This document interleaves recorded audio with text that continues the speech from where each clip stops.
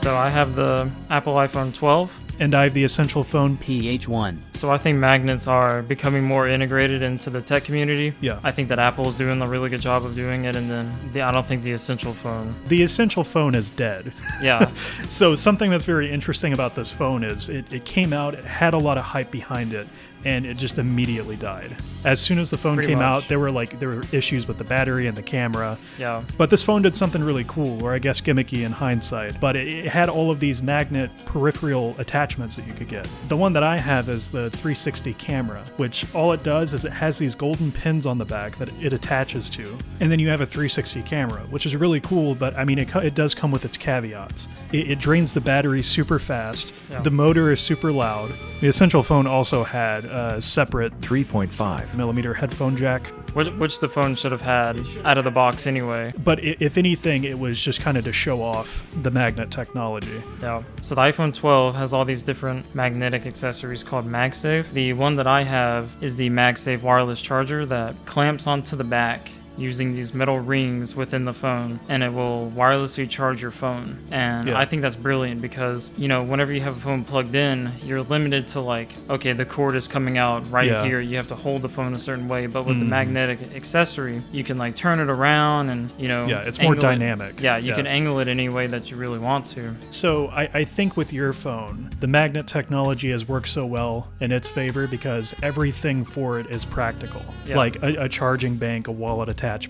Like with the Essential Phone, they were like a 360 camera. Yeah. Like, you know, it's a little too ambitious, especially being so ahead of the curve. Well, it's something that most people wouldn't even really think that they even wanted. Yeah. You know? It's like, okay, you have a 360 camera, but like, really, how practical is that thing? You know, you have to carry around this goofy looking 360 camera. And how many people are actually going to use that? Yeah. And if it was use it for? If it was a feature already like pre-baked into the phone, was anyone going to use that anyways? And yeah, so like another benefit with the MagSafe wireless charger is that sometimes when you're using wireless charging, if you don't position the phone perfectly on like the coils being on top of like the other coils, like it won't charge it either at the proper wattage, and you'll get a lot of excess electricity going nowhere. Yeah, but this guarantee, like it snaps it into place. It snaps it exactly where it needs to go. One thing that I had thought of whenever I had first heard about MagSafe was, wouldn't it be really cool if a case company came out and made phone cases for,